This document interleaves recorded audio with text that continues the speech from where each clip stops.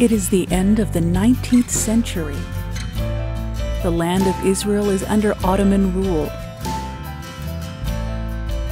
Pioneering Jewish farmers are looking for creative ways to grow crops in a harsh climate.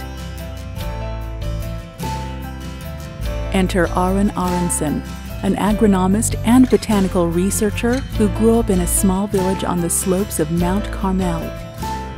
In 1906, Aaronsohn finds a strain of wheat growing wild in Upper Galilee. This wild wheat is identified as the ancestor of modern wheat.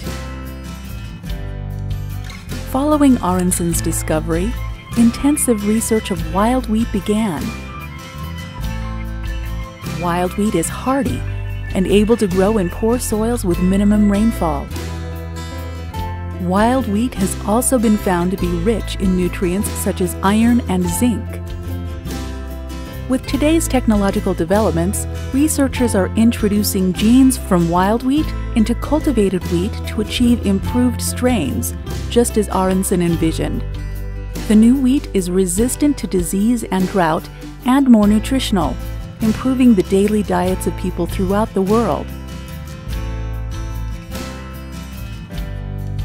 Research based on Aaronsohn's findings is continuing throughout the world, and Israel is proud of its contribution to feeding the planet.